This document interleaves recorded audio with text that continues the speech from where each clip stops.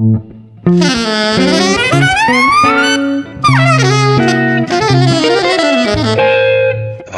Jazz. Thanks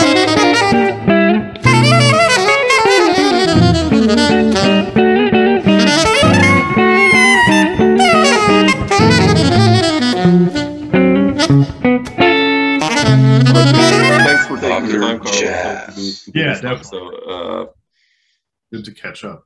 yeah, and I'll jump in just by saying this. Like, we played together in that tour, which was such a beautiful tour, really. I enjoyed it so much. In 2004 it was. I checked the I know, I can't believe it was so long ago. Yeah, and it was you and Tyshawn making this incredible rhythm section. And I remember I wrote really long tunes, like lots of odd meters, like quite complicated, and you just cruised through it like a mother, like with such an ease. And I listened to you then later, what you've done, your own work and with other people, and you seem to play with such an ease through odd meters. And I wanted to start this, like, how did you learn this, and how is your approach actually of playing these odd meters when you have like really complex structures, not talking about 7, but let's say, like 17 or 19, or like long things?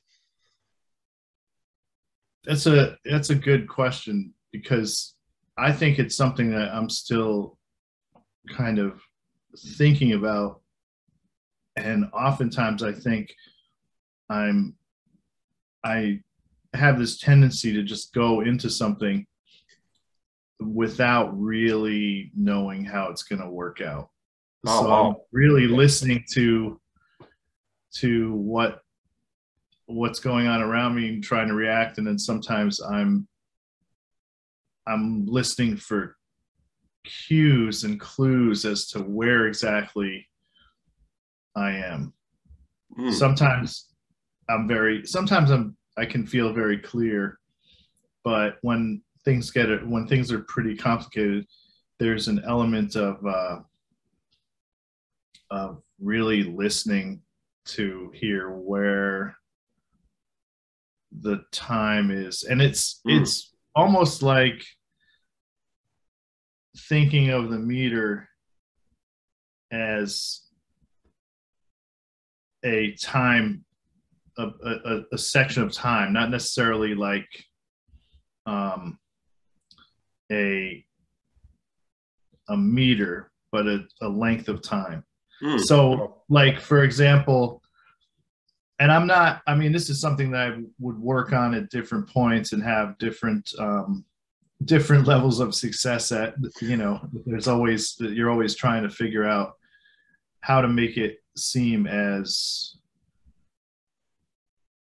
relaxed or clear as possible. Yeah. But I think of this, something that I remember Joe Lovano talking about, and he would talk about it in relation to like Paul Motion, and it's something that I heard him. I haven't really spent much time playing with him, but I remember doing workshops and and that Lovano was giving. I got to play. There was something back in 1995. This institute was the Schweitzer Institute, and Lovano was one of the instructors. So it was a long period of time that we were all in this area. Actually, Angelica Sanchez was there. And Andrew Rathbun. Man, beautiful. And a friend of mine, Peter Retzloff, he was a great drummer. Yeah. We actually drove to that. We drove across country together, me and Peter. Wow. From New York. Yeah, that was fun though. It was great. Anyway, I'm getting very off topic here. No. You go for it. The point that one of the things that Lovano talked about that I thought was really great was like he would always talk about the big beat. In other words, he was thinking about in 4 he was mostly speaking of, but just that you weren't trying to play every little subdivision or note, that you had a starting point and an ending point, and your ending point was, you know, like the next bar, or it could be, you know, it doesn't have to be the downbeat, but you would know where the next bar was, or where the second, you know, the third bar was, the beginning of the next bar after that. So I think that's one of the things I have think about, especially when I work with in situations where there's a meter that is repetitive too. Yeah, exactly. If you do that, it becomes malleable, and of course you end up coming out with these groupings that probably are studied by, you know, some, you know, drummers and stuff, and they probably really maybe have that lined up in a way, you know. I mean, someone like Dan Weiss or something, you know, of course, you know, would be somebody who might be able to just like deconstruct that type of thing. But it's funny when you just do it, you know, you're getting into the flow of that meter, and just kind of being like, okay, you're trying to breathe with it, you know. And I think that's really where it starts to become something where it's almost like playing so much more freely within that. Yeah, I mean, because when I listened to you playing with Tyshawn, or, you know, he played amazingly, but he didn't really help you in a way, in a most positive sense. Right. Like, you know, he played, I know what you mean. Like incredible stuff over it so creatively, and yeah. And you went with him, but you were still an anchor, and right.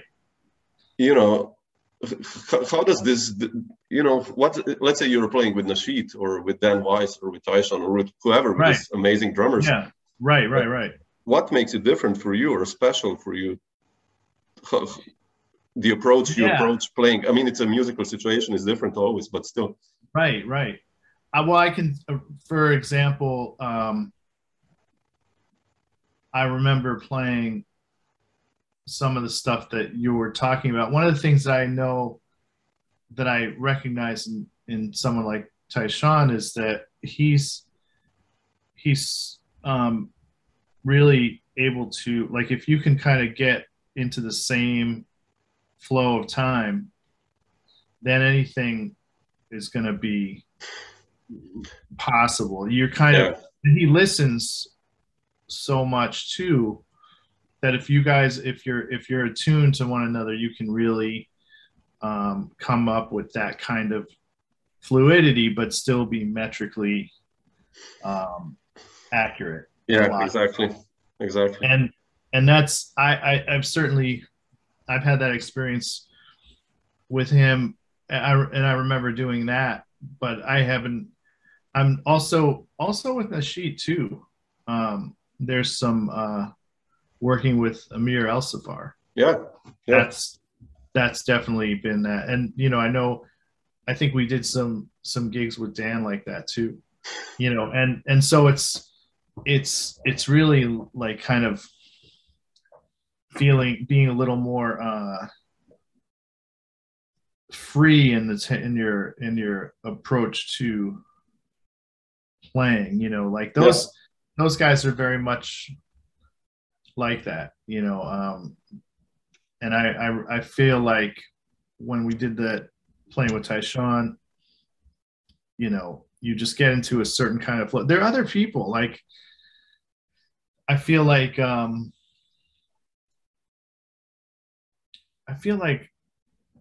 Marcus Gilmore.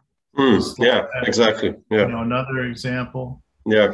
Where, you know, I really, you know, I haven't played with a lot of these guys in a long time. Well, I played with Nasheed with Amir, right? With Amir, so that's good. But a lot of the other guys, I'm just not in situations where I play with them. But when we have, in the past, that's what I felt was the thing that kind of allowed you to have it feel focused, have it feel, accurate, but not feel like it's stiff. So that fluidity is something that is a big part of it. But the thing is, in all honesty, I don't think that there's really a lot of music being made that way. Yeah. I think a lot of stuff is about, accuracy and execution. Yeah. And so what happens is that you don't really get to, even if that's something that you do, you have to find other people that you can work with in that context. Not to say that everybody's got to be like completely not about doing, playing. No, I know. Obviously, those guys can really, the guys that we're talking about can really do that. And then I think there's other musicians too, other instruments too. That sure.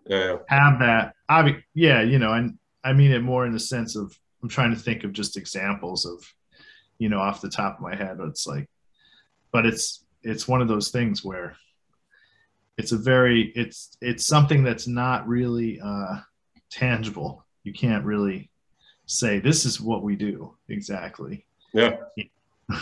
It's so many drummers. I mean, I played with Gerald the Cleaver. He's the same, man. Wow. Yeah. Just like stretching the time within. It's like just how you do that, Yeah. No, I know he's another master of that. And then you ask him, and I asked him that, and he was just like, man.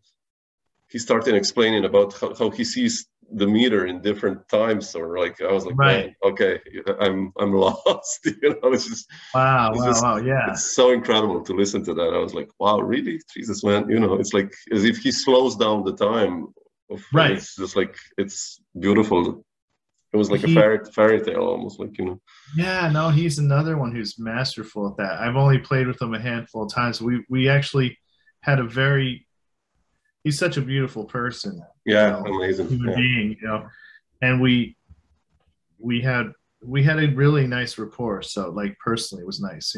He's somebody that I hope to get to do some playing with in the future. It's all those guys. It's not like I don't want to play with it. But but it's really. I think the hard part is, is just trying to find those situations that you can do it. You can expand. Yeah, that's longer tours help that. That's if you have like 10 gigs or 14, then you can actually do this. Yeah. Yeah.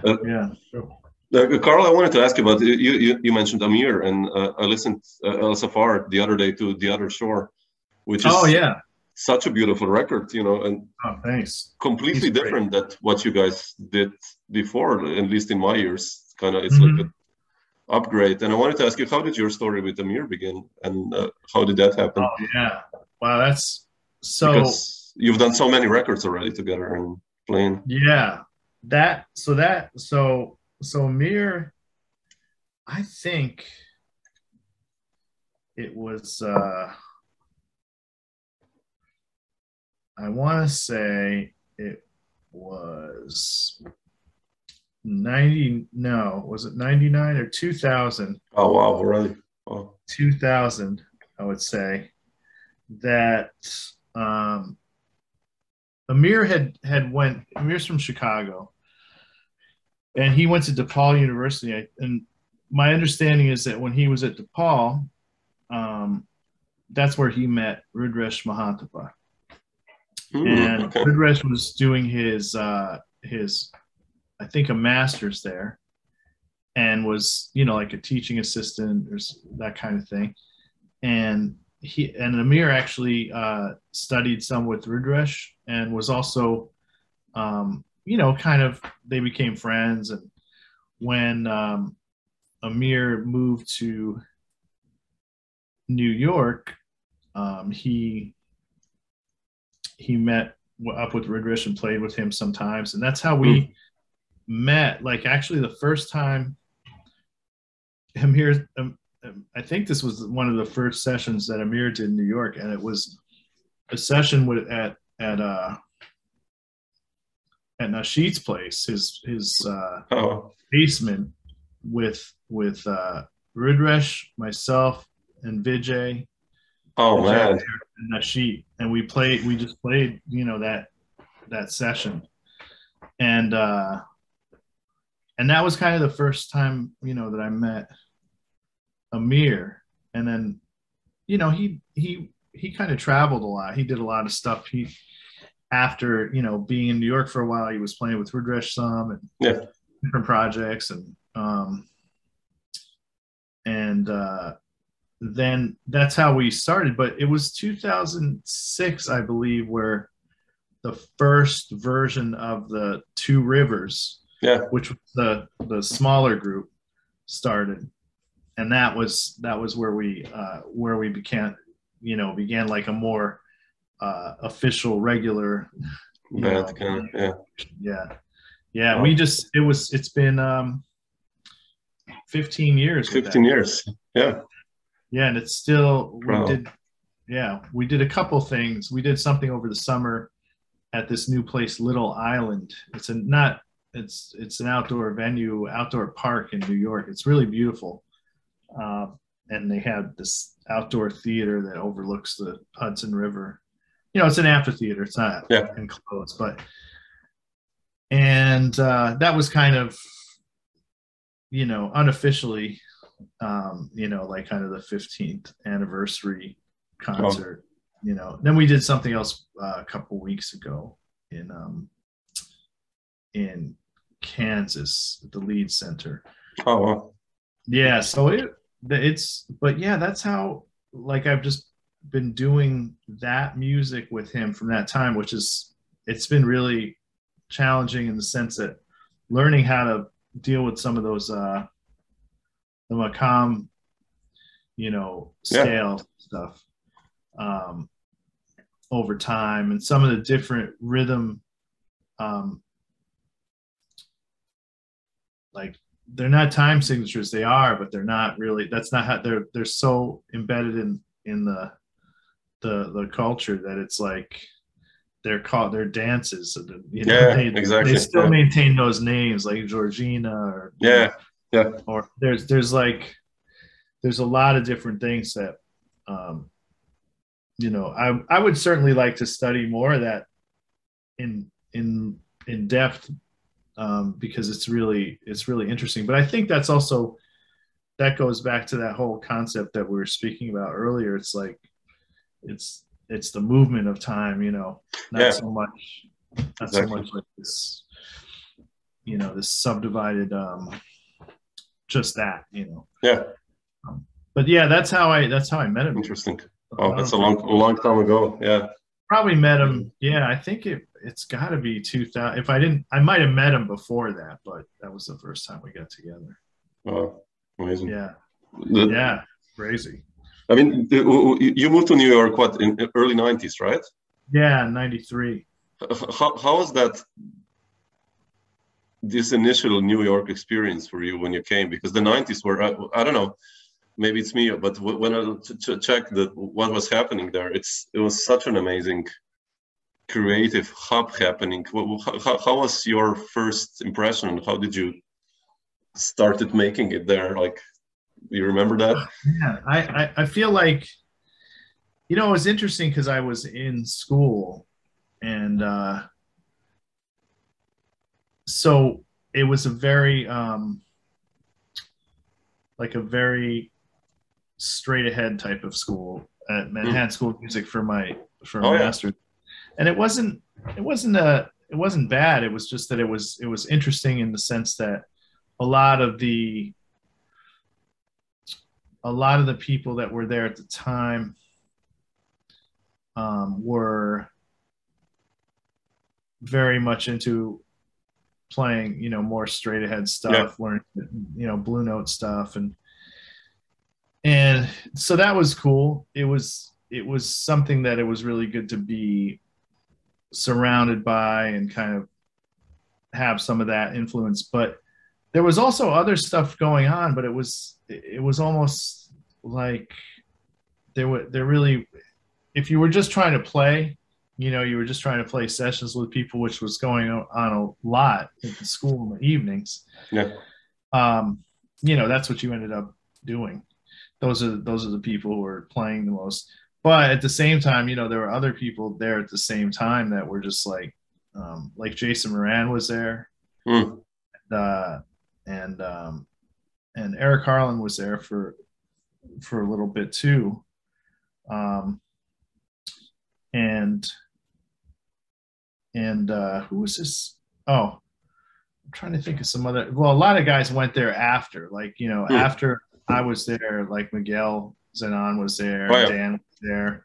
You know, those guys were there like the next class, you know, like kind of right after I left.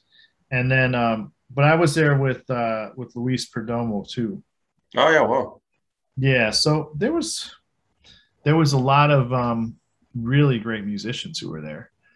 And so in a way, it was kind of interesting because, you know, I was trying to just play, you know, get as much experience playing. And then there was also, so this place called Augie's, which used to be, where Smoke is now, you know, and that was still happening. So you could go down there and see a lot of people play. A lot of times I saw Joel Fromm down there. Oh, really? Oh, wow. Yeah. And there were a lot of great musicians who would play there. I mean, that was actually not that far from Manhattan School of Music. It was uptown. So there was a lot of people. This trumpet player named Scott Wenholt was there. Dave Berkman would be there. Oh, yeah. Ben Street, Doug Weiss, Joe Farnsworth, Peter Bernstein, and Larry Goldings. I saw them, you know, like these. Yeah. I think his name is Jim Rotundi, I think was his name. Oh yeah, the trumpet player. Yeah, and Eric Alexander. Yeah. So all those guys were like doing, you know, mostly more straight ahead, but straight ahead gigs, yeah. But they were doing their own thing, you know. And then if, you know, going down, I mean, it was funny because we were all way uptown, so you had to go downtown if you were checking out anything else. I think going down to the Knitting Factory and stuff was definitely part of it. You know, that was where I could see more creative things. Also, whatever was happening at the Iridium at the time, because the Iridium at that time was still like more of a jazz club. Yeah, exactly. I mean, it still is in a way, but it's a lot different than it used to be. I know what you mean. Yeah. So, but it was more just trying to meet people and play with people, you know, wherever that took me. A lot of times that, you know, the more that the longer I was in New York, the more I saw that, you know, there were a lot of people who were living out in Brooklyn and a lot more playing possibilities out there in terms of sessioning, playing with other musicians. Like I think in '99, the first time I met Rudresh was actually playing a session at Hari Honig's place with Rudresh, and I forgot who this was playing. Yeah. Like so it was, you know, that was a time when I think who else was playing in. Yeah, he had some different bands, you know. I remember going out to the Internet Cafe. That was another spot way downtown. And it was like, that was a point where I think Rudresh had a band with Ari and Francois Mouton and exactly. Ben Monder at that time. With so Monder, really? Yeah, Monder. Really? Oh, man. Yeah. Wow, I didn't know that. Oh. Yeah, I mean, they, you know, I don't know how often that band performed, but I think there was at least a few gigs that they did together. Would love to hear that, man. That sounds like a good band. So, wow. There was definitely some intense stuff. But it was really like there was always something to go see. Yeah, sure. I got to see some people that I was really, I was lucky. I got to see Elvin. That was, Really? Oh, yeah, definitely, really an amazing experience. I think one of the things that I think I was probably a little bit overwhelmed by being in New York in a way. Like there was an element of I didn't go out to every club or all these clubs on a regular basis, or even like going into Smalls and stuff, like that was something that happened for me later. Interesting. Huh. Yeah. It wasn't, I think at that point I think I was probably like worried about, I don't really know, 500 standards that I need to know to play at least. Yeah. And it's not really, it probably wasn't entirely true. It was just that I was like, I'm not, so I probably didn't go to a lot of these things that I would have benefited from had I gone, but we all take our own path, I guess. That's sure. Yeah. But you mentioned Luis Perdomo and Miguel Zenon, and yeah, I kind of, you started like, it's funny because you're playing with Amir and you played with Rudresh, so you're kind of exploring all these, not, let's call it straight ahead paths, but like all these outer paths. Also, like, how did you like jump into the Latin world?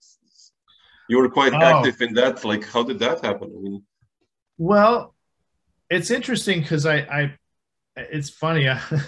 It's funny that you asked, because in a certain way, my experience down here and in Miami, and then kind of being separate from New York, I'm like, am I part of the Latin world? I'm not even sure. There's so much, it's so deep. But yeah, what happened was that I was playing with Luis, and I was playing with this drummer named Vince Cherico, and Vince is a great drummer, Latin jazz drummer, and through him, I ended up playing some gigs with Ray Barretto. Oh wow! Yeah. And that was a really great opportunity. It seemed like it was going to be good, but then what ended up happening was that his old bass player became available again. So I basically played like a couple gigs. I played like a week at the Blue Note with him, and I did like one or two other things, and then it was like, yeah, that was great. All right, take care. Oh man, that's bad. So I felt like more of it was really about the fact that what had happened. It's like one of those stories that basically someone that wasn't available, sort of. There was a little bit of a falling out, whatever. They got themselves, they made up, and then I was more of a sub in that situation. So, but as a result, after that, I started playing through Vince, I started playing with this other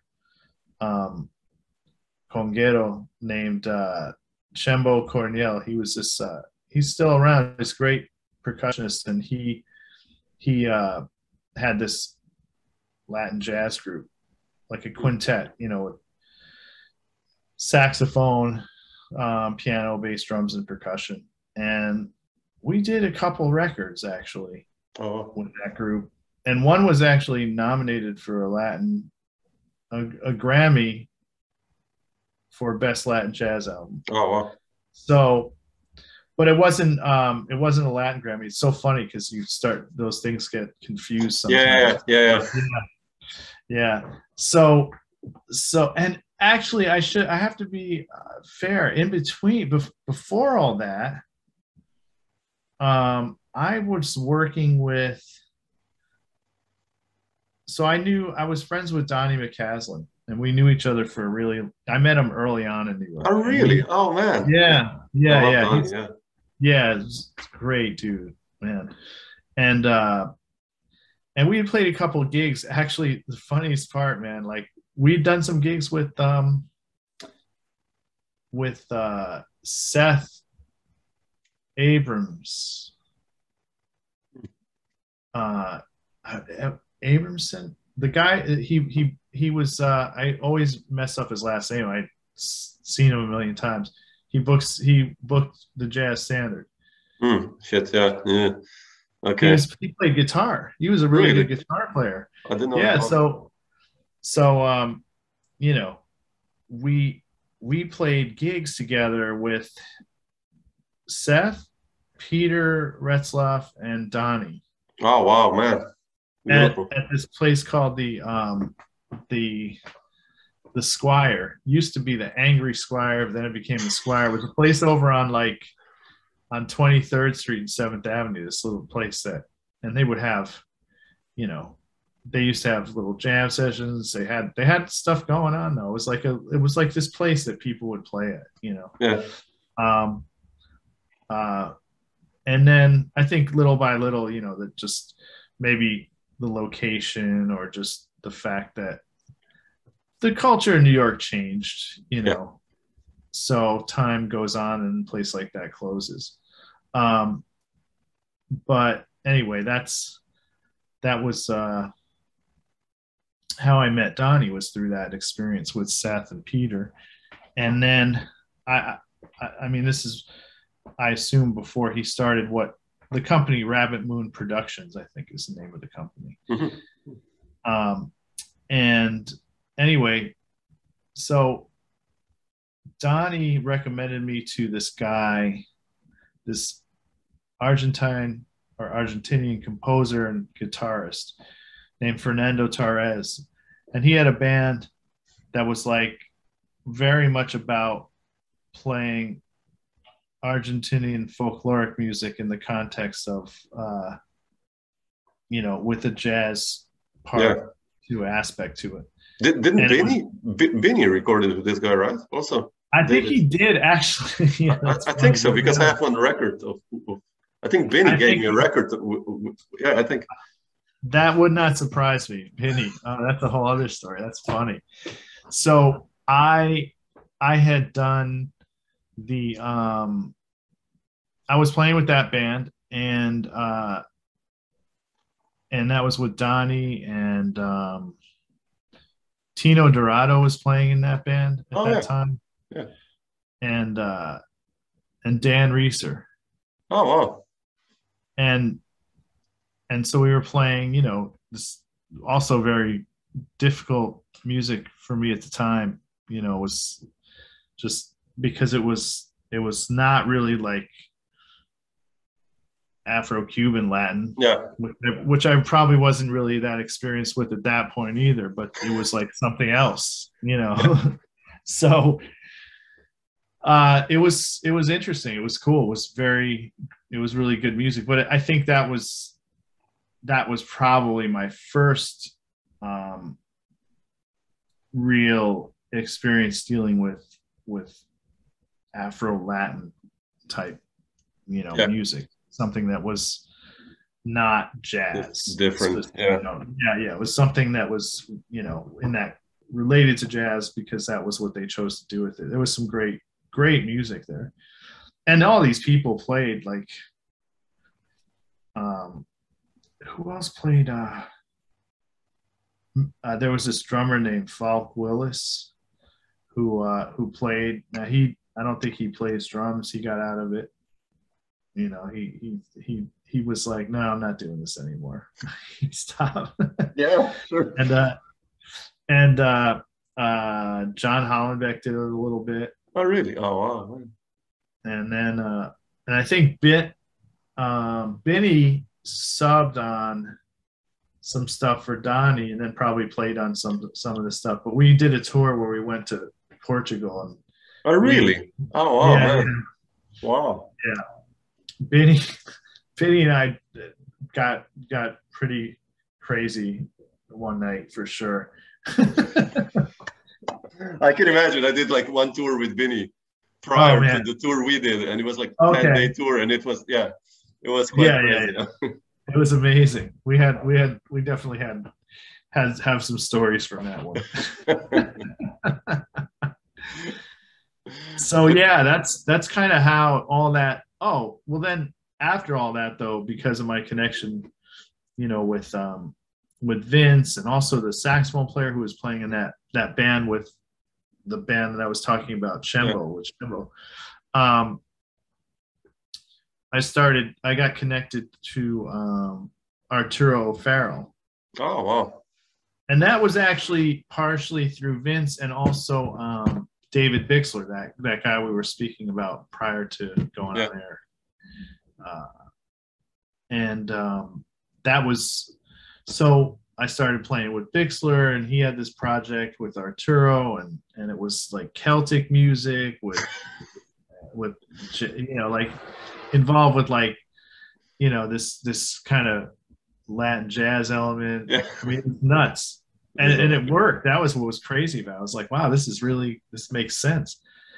And it was, that was cool. So, then I started playing with Arturo some, which was great. And, that was really probably the longest time that I've worked with somebody in that type of music. Yeah. I mean, the band with Chembo was also going on for a long time too. So those two things were long-term groups, but I didn't really do that much outside of those groups. Like I wasn't like, playing salsa gigs or all this type of stuff where, so it's always been, because of these associations, I have this reputation, of doing some of that, which I mean, I'm definitely into. Yeah, sure. But it's funny because you see how, there's a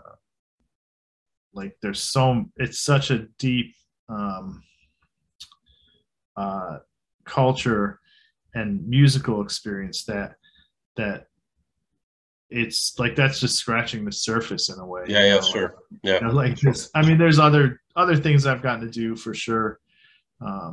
We did a recording that was one of, I believe, might have been the pianist Hilton Ruiz, his last recording. Oh, wow. Right, yeah, with Chembo and this flautist named Andrea Brackfeld. So there was definitely some stuff that was really good from all that. But it's pretty cool.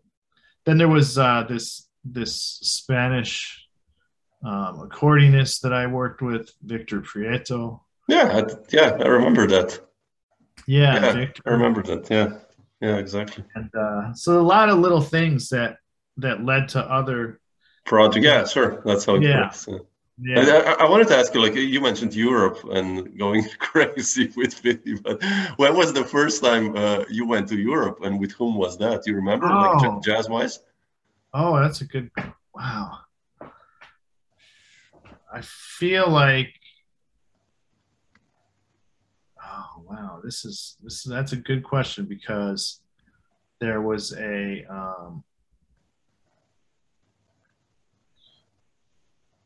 I'm not really sure. I feel like there was something I did where I went over in the mid 90s. 90s already. Oh, wow. Okay.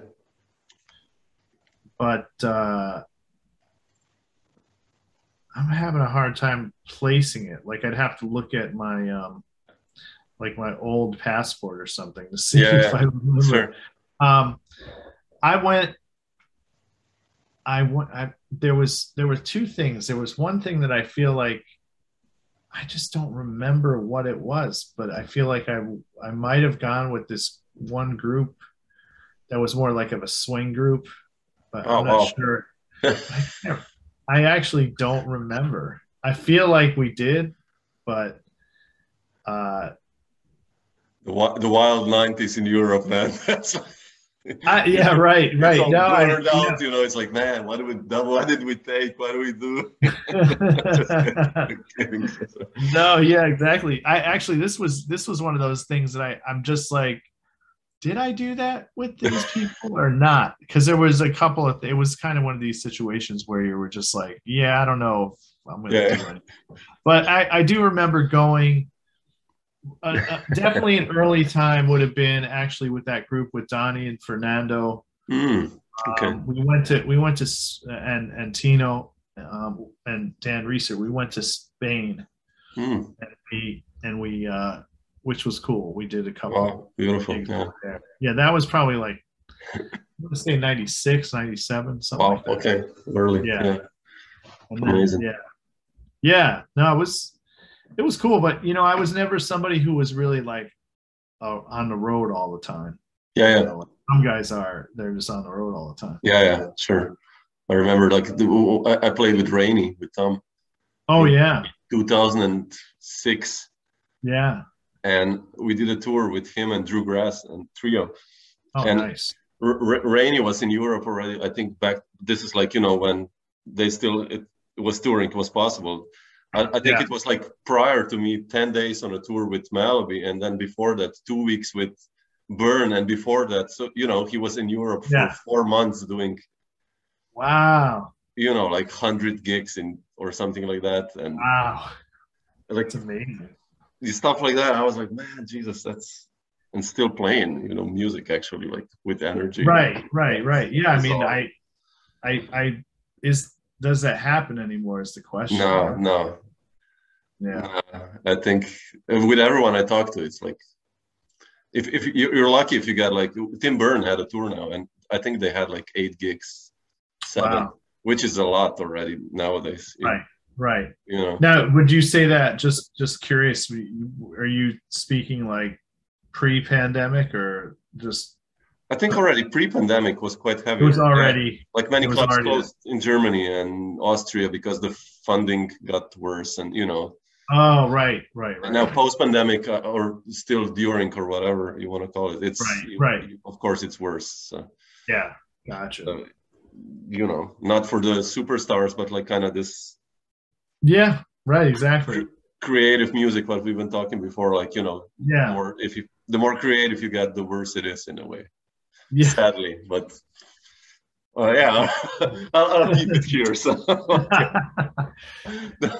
keep it here. No comment. No comment. No, just to return to, I wanted to ask you one thing. Always, we haven't spoken since, and when Brain Dance, your record came out. Yeah. I was just stunned because it's still one of my favorite records. Oh, thank you, man. I'm glad you enjoyed it. Just like, you and Justin and Vijay and Mark, it's just such a tight unit, and you wrote such amazing music. Oh, thank you. Like for Odo and the Circular Voice, I think, and those tunes, it's just amazing, like tightly knit lines and unisonance. And I wanted to ask you, like, how did you, being a band leader, how come you didn't do more of that? Because it's such a good record. And like, how did you feel about that record? And how did you compose music? Or do you still compose music for groups? Like all of this band leading stuff. I mean, many questions. Yeah. Well, I feel like there were a lot of things that I was not able to really get from that recording. I felt like it could have gotten, I couldn't really do much more than I did with it. For whatever reason, it just wasn't, no one was really like, it got really good critical reviews, but it wasn't like somebody was like, oh, we really want to do something with you and try and make some, a tour or whatever. And short of having the, short of really just doing the stuff that I wasn't really familiar with, or didn't really have the confidence or knowledge to go about, trying to do something, put something together myself. I didn't really like pushing anything. I was really like, I kind of sat there feeling a little bit like, wow, I think this was really pretty good for a first, release. And I didn't really, it's weird. I mean, I didn't really feel like I could didn't really know what to do after. Like and then you start having to deal with just the realities of the finances of making. Yeah, sure. Okay, that's yeah. And so that was the other thing. I was like, man, I need to do something soon. I need to do, I was like, I got to do something within the next year. And then, here it is, like 10 years since it was released, and I haven't put out another record. And it's one of those things where. But do you still feel the urge to compose and to do it, like, or? I do. I think that that's something that, what happens is that everything that you start to do, every new little project, for example, me coming down here to do this, that really makes it difficult to do your own project at that point. Sure. Now I'm kind of prior to that, because I can't say that I've been down here for 10 years. I'd have to say I think there was a little bit of just trying to figure out how to get money, grant stuff. I was able to get these commissions, like New York State Council of the Arts. I did that, which was what allowed me to do that recording. But I think that without a great deal of funding, it's hard to do that kind of stuff. And it was, for me, the artistry of the music didn't seem to be enough to warrant anybody wanting to give you anything. Sure. No one was like, oh, let me get a how many times did I apply to Chamber Music America with that recording? And like, sure, I didn't have a good enough story or something. Yeah. And so I think that a lot of the ideas that that I had about trying to do that were kind of like, oh, okay, so I have to regroup this. And I think then at the same time, the climate really changed in terms of having to have a very, very specific narrative about whatever it is that you're going to put out. Yeah, I agree. And now it's completely different climate again. Yeah. So that was a big part of why a lot more didn't happen. Now, of course, when you look back 10 years, you're like, well, if I had done this different or that different, or done, there's so many things you can look back upon and say. And, I look at my entire career and I'm like that. Oh, well, there are things that I didn't maybe give enough weight to, or there's all kinds of things. No, sure, I know what you mean. You look back upon with greater wisdom. No, but it's like Jerome Harris, right? Yeah. So, he said he was so cool when we talked, and I asked him, like, he did 2 records in the early 90s, like incredible records, one Eric Dolphy stuff and one original music. Oh wow. And so, like, that's early 90s, man. That's like 25 years ago. And I asked him, like, well, how come you didn't do records as a band leader? And he was like, and I will always remember this. Like, he said, okay, first of all, yes, I'm a musician, but I'm also a human being. And, music is important, but, I also want to live, this sense. And I was like, man, shit. Yeah. That's a good answer also, It's that's true. It's true. I mean, I think, Jerome is such a beautiful person as well. I've always had great interactions with him. He's just such a kind person. Yeah. And just a great musician. But he's completely right. I mean, I think that in certain ways, that's one of the reasons why I was just so like burnt out and left. I still have an apartment there that I'm renting out. Yeah. But everything changed with the pandemic in a way too. So then it becomes like, well, am I going back? I don't know, but I have family up there, so of course I will be in the area. But I think, I was, whether it was, you can look at it so many different ways. You can say there are all these things that are affecting external factors, external factors, and then also your own decisions. Reaction to those things and decisions in general that contribute to how you decide, what you decide is like the best thing for you, and also that can contribute to things not being as good as they could be in what the situation you're in, so I certainly feel like that's a big one of the things that I was just like, by the time I left, I was really glad. It was a good decision for me, to come down here. But at the same time, trying to navigate any time that you have that's just completely empty, it's void of responsibility. Everybody has larger responsibility, but you don't have anything that I have to be at this meeting at this time, I have to do this. Became more and more difficult for me to manage. And I think that's what was happening for me in New York. I was just like, I can't, this is too much, I didn't have enough.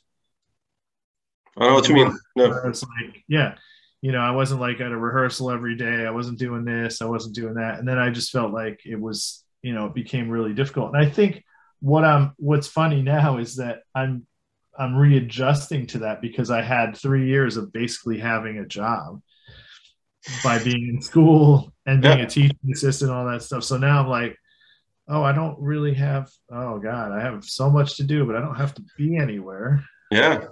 It's liberating in a way. Yeah. Yeah, it's liberating, but the depth, you realize like how responsible you have to be to live that kind of life, Sure.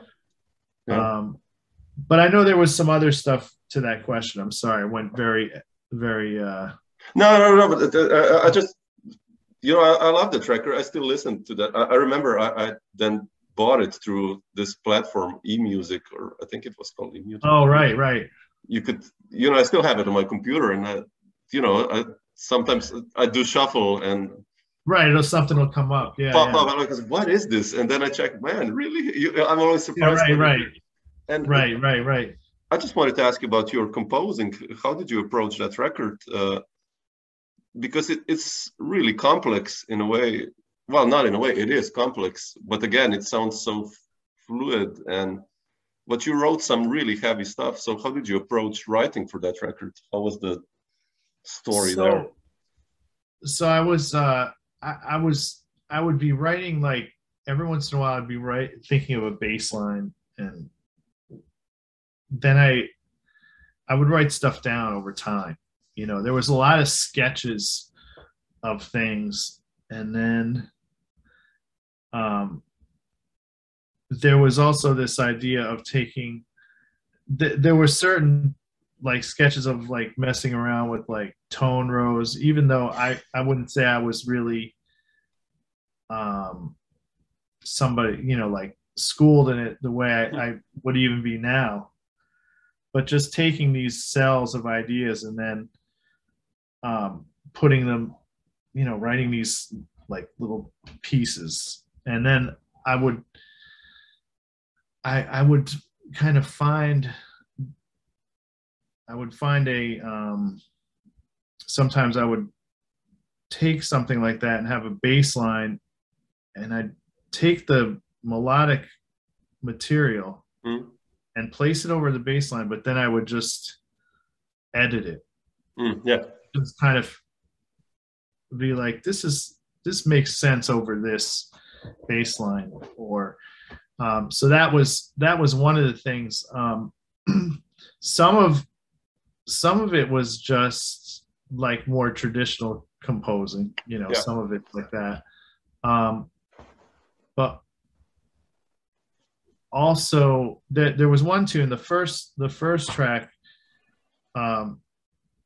Circular Woes, was actually, it was all based on 4-note cells that were inverted or reversed, and it actually was, the bass lines were also written that way too.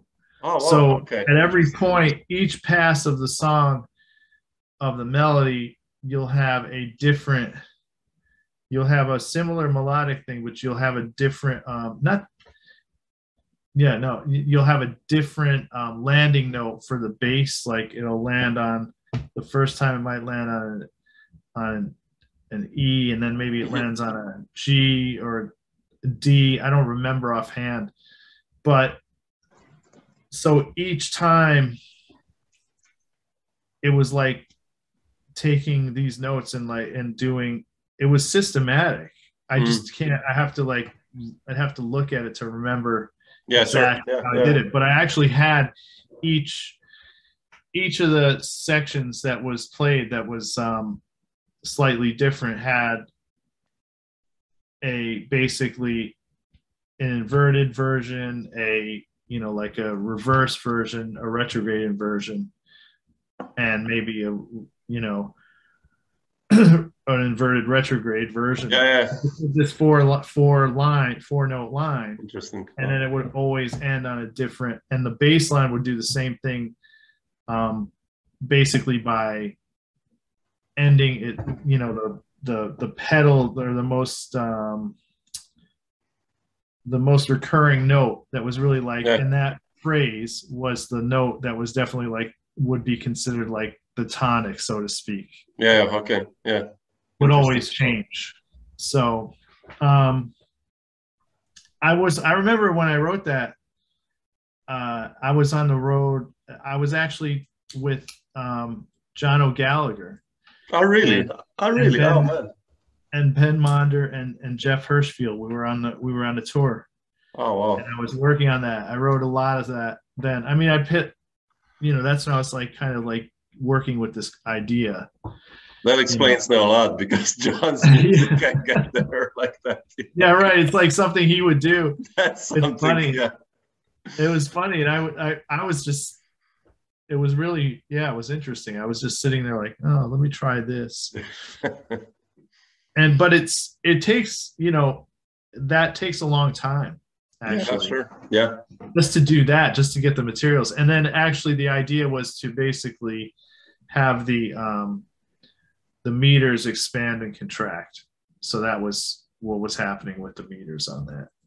Yeah, Justin is killing it on that one. Oh, yeah, he's just, no, it's ridiculous. Yeah, it's really ridiculous. Yeah, it's bizarre. I mean, that never became easy to play, because it's so much information in one song, in one composition, that you're just like, man, okay. Back to something you said before. If you were on a tour for like, a week, 2 weeks, you could start to get into something, a little bit more. I mean, those guys played amazing over it. Obviously Justin, but just the idea that you could play more freely as an improviser over. I know too. Yeah. Oh, yeah. Sure. Yeah. Yeah. But did you play gigs with that group a lot, like, or at that time, or no? Was that like not a lot? I mean, we did a few for sure, and I was trying to do other stuff, and it was just funny. It was like almost as if at that time, it was tricky, because Vijay was really becoming, that's what really I mean. Big. And so he was cool with doing gigs, but he wasn't available that much. Sure. And then what would happen would be that, even a simple gig, like playing like at like Cornelia Street Cafe, which isn't there anymore, would be like, well, is Vijay going to be on the gig? Like that would be the question. Contingent on that. And it's like, you know, and then he probably wasn't really that interested in playing down there at that point either. So, you know, it became like this weird thing, and I didn't, I just didn't have a lot of,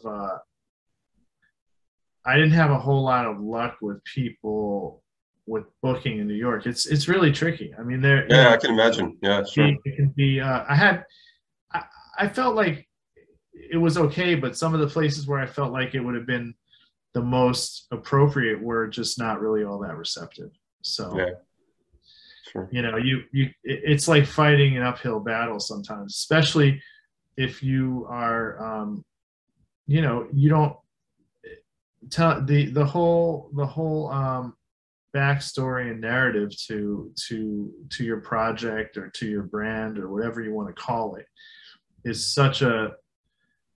became more and more imperative to anybody who was booking you. Yeah. So, you know, that becomes another factor that you have to kind of deal with. But yeah, the compositional part, I mean, I'm writing, you know, some other stuff. I have some. Oh, beautiful. I have some other things that I'm, you know, I'd like to do. So we'll see what happens, you know, in this next little bit. You know, there's some great musicians down here too. So it's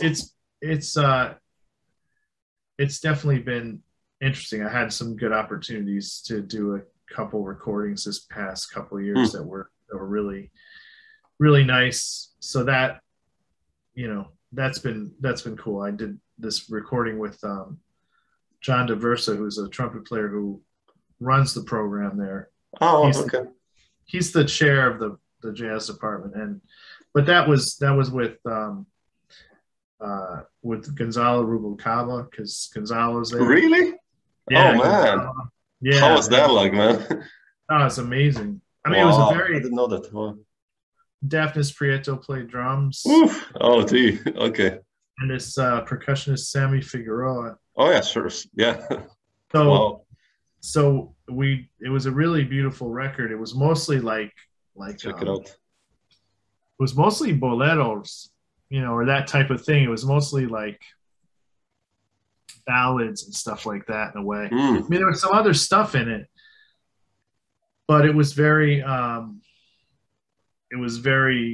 like, you know, controlled. Like there wasn't the level of precision and stuff that was needed to and just simplicity was actually quite challenging, because you really had to be very accurate and clear, and it was a very challenging recording. It came out really great. I mean, it's, you know, but you know, it was a tricky one to do, you know. But Gonzalo was amazing, and I think it probably went, you know, some of those other there was a few Charlie Hayden records in the early 2000s that Gonzalo did. Though, that's incredible. Yeah, that style. Oh, I love that stuff. Yeah, it's so beautiful. That kind of thing. So I had to get into that vibe of really trying to be very, very, like, really approach it like, you know, Charlie Hayden, and be very did you ever listen to Charlie? Simple. Like, as a yeah. There's some recordings of Charlie that are a couple of these. Well, there was one that was, I think, on the Soul Note label that was really interesting with him, and it was kind of his trio: Enrico Pirinunzi at the time, and Billy Higgins. Yeah. And oh God, why am I spacing on his name? Chet Baker. Oh yeah, okay. And man, just such great stuff, you know. And then obviously, like the stuff that he did, like Old New Dreams and Liberation or that. Yeah. And then, but a couple of those, he did there was another trio record with his trio too, where you get to hear him, just the way he plays, his ability to to kind of play over a form while basically making these musical and harmonic cadences, rhythmical and harmonic cadences that are completely against what's actually happening in the form. Yeah. And then he comes out like he, like nothing, like there wasn't anything weird about any of it. Yeah. And he's right on. You know what I mean? Yeah.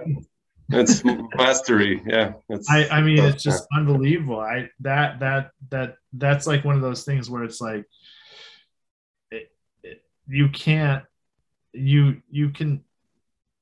work on doing that, but only by doing it. I mean, that to me is just unbelievable, some of the stuff that he does with that.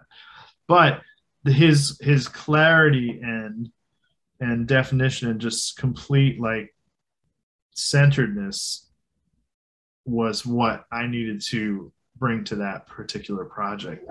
I mean, in no way was it like, tribute to Charlie Hayden or whatever. No, sure, but that was the vibe, especially with Gonzalo too, having done those records with him. Yeah. But Gonzalo's really just unbelievable. All those guys. Yeah. And so that was very, very cool. And I did this other record with recording album record with this really great vocalist from she's Argentinian, but she lives here, Roxana Ahmed.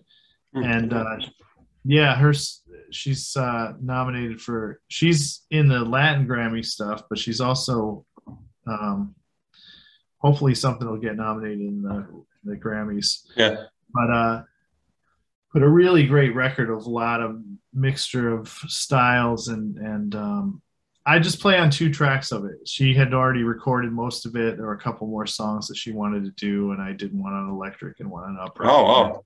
Nice. And it came out really well. And she it's called Ontology.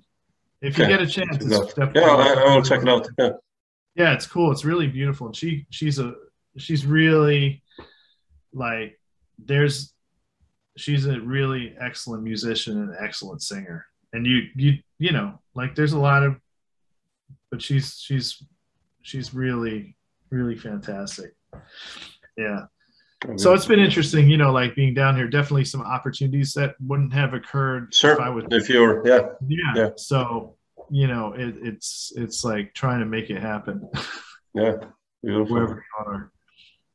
Yeah. Beautiful. Cool, Carl. So thanks for sharing. Oh yeah, definitely. Some of the thoughts, you know, on this musical path you are still doing. Yeah. So that's beautiful. Yeah. No, I appreciate it. There's a lot to it. Yeah.